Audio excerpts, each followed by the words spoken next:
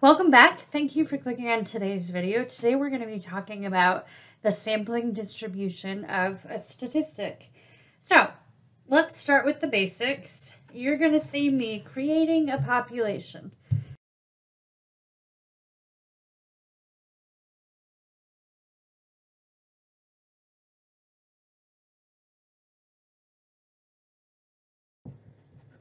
All right, get her done.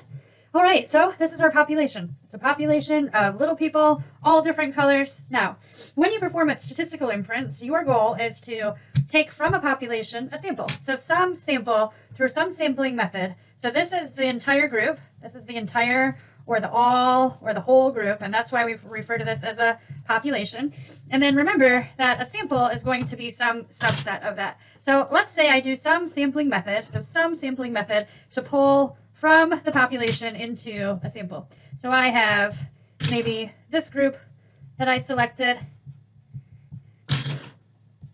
and this is my sample. Now, when you have values that are referring to the population, remember that those are called parameters. So I could maybe have the average height of this group of my population, or maybe I could have the proportion of people with brown eyes. So these two values are called a parameter, and they would be used to describe this population.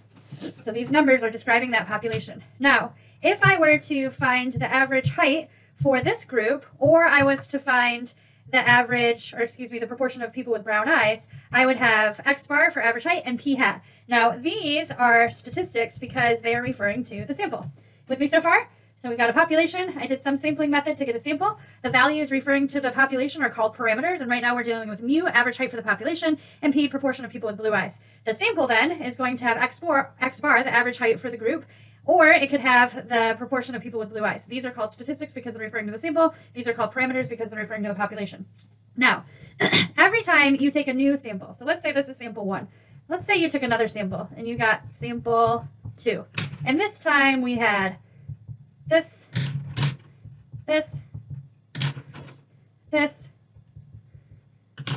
and maybe this. Now, with this group, they would, because they're a different group, probably have their own X bar and P hat values, right? They'd have a different average height and a different proportion of people with brown eyes. Let's say we did it again. So we took a third sample. And this time we get this. Maybe we get this twice. And maybe this. Well, this is a new group, right? Different group, different random sample. They probably have their own X bar and P hat as well. It's different. So if we did it again and we took a fourth sample, this time maybe we had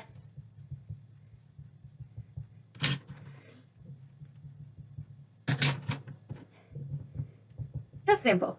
Well, just like before, it's a different random sample, so I would expect a different value of X bar and P hat. Now, they're all coming from this same population, but because the sample is different, because it's a different random sample, I have different values for X bar, and I have different values of P hat. These values didn't change, but these are, or did change with different samples.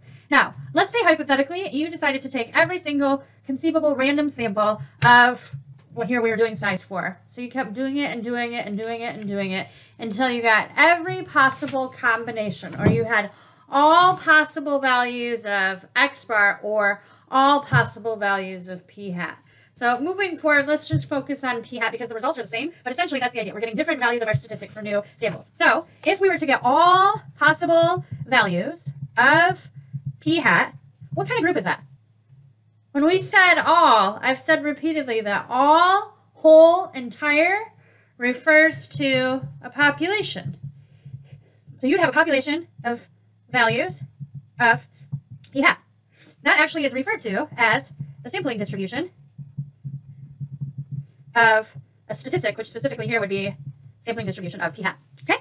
So what happens then is when you take every conceivable random sample, you end up with a population of not people. They're not people anymore because these people have made P hat values. You are going to get a population of P hat values.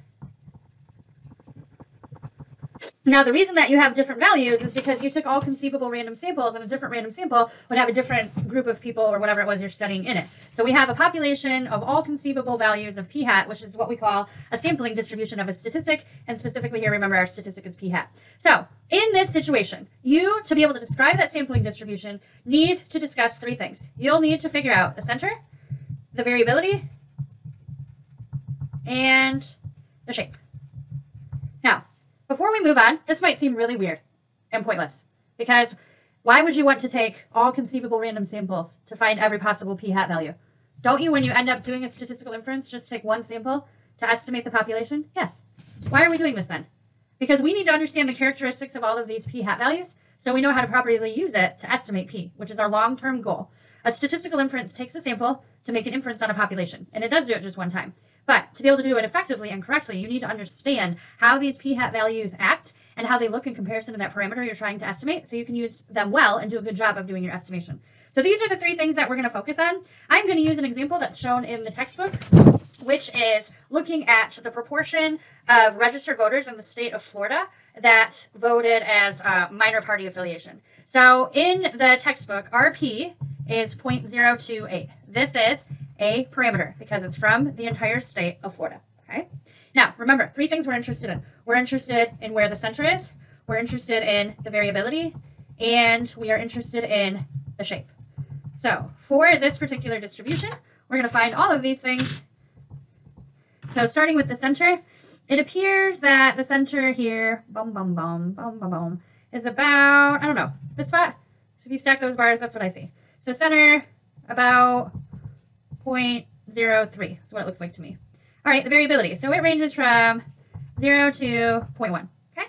And then the shape appears to be right skewed. All right, this is when we have samples of size 100.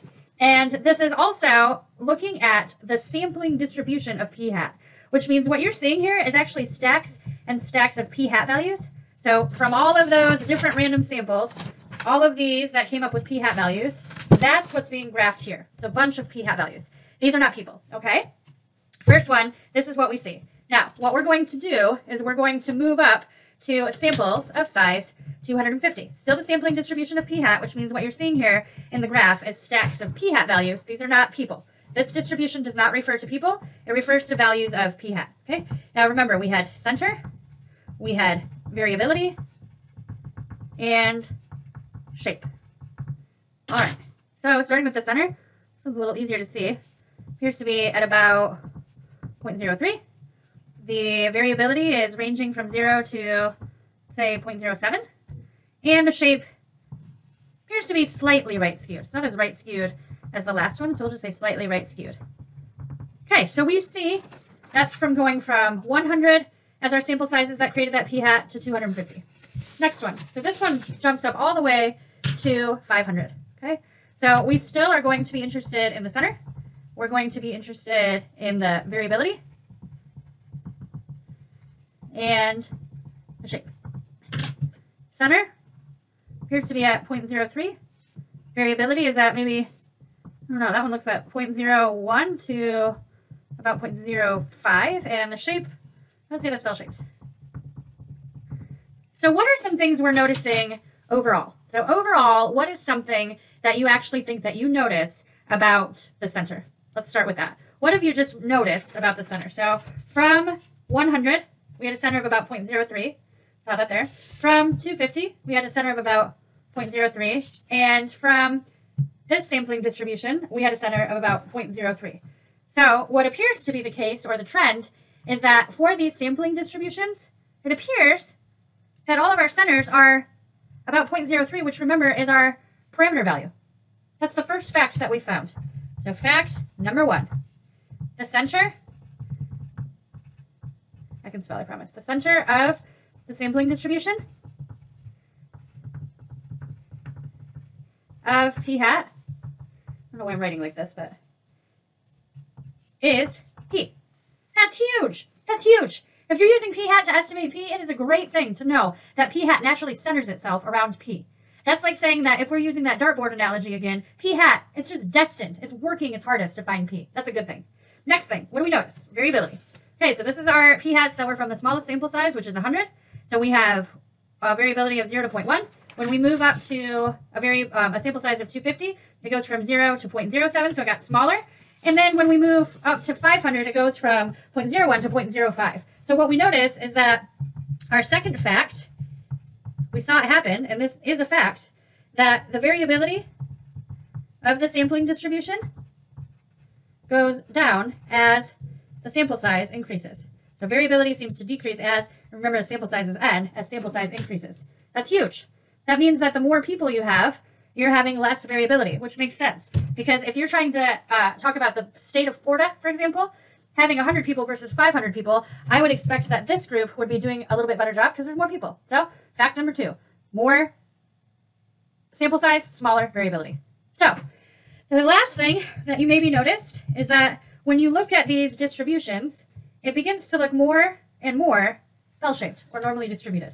So that's fact number 3. As sample size increases, the shape becomes, oy babe, roughly normal distributed. Now, the same would be true if we were looking at the sampling distribution for X bar. So the center of the sampling distribution of X bar, you would notice it would be mu. So same thing. All of the X bars center themselves around mu. We would also notice that as you did a sampling distribution for X bar, you'd have the same thing. The variability would decrease as the sample size increased. And you would also notice that the sample size, as it increases, the shape begins to be more and more normally distributed. So we will end up using some of these definitions. I just want to quickly review with you. So we started by saying we have an entire population, and we, from that population, have parameters that we're interested in, mu and p. So the population mean, population proportion. When we take samples using different sampling methods or a simple random sample, we would expect to find a different value of X bar and p hat each time because the sample itself is random. Okay, so if we were to do that over and over and over again until we got all possible values of p hat, or this applies to X bar too, we would end up with a population of values of p hat, which is actually referred to as the sampling distribution of a statistic, which our statistic here is p hat. So that would be like having this population. Well, for a sampling distribution, to describe it, you need to talk about the center, variability, and shape. So we use the example from the textbook that looked at the state of Florida and taking different random samples of size 100, 250, and 500. We know that the parameter is 0.028, so each of these distributions is of p hat values. This one made up of samples of size 100, the one after of 250, and then 500. So these are p hat values that are being graphed. The center here is 0.03. It ranges from 0 to 0.1, and the shape is right skewed. When we move into the 250, some things that we notice is that this is still a distribution of p hat values. It has the same center, though, which happens to be the same as the population proportion, or p. It has a lower variability as the sample size increased, and now the shape is beginning to look more slightly right skewed than it was in the graph before. Finally, we get to samples of size 500. We notice it still has the same center, which is the population proportion. We notice that the variability has decreased again. So instead of going from 0 to 0.7 or 0.07, it's from 0.01 to 0.05. And we also notice that it ends up being bell-shaped. Now, these are the 3 facts that we've visually noticed. The center of the sampling distribution of p hat is p. And we could say the same for the center of the sampling distribution of x bar is mu. So if we did the same situation with x bar values, we would find that. We also know that the variability will decrease as sample size increases. And then finally, as the sample size increases, the shape begins to look more and more normally distributed. So when we get into statistical inference, these facts are going to be valuable for us because we'll be using x bar to estimate mu and p hat to estimate p. And knowing these facts and what we do about the sampling distribution will help us use those values, those statistics well, to estimate those parameters. See you in future videos.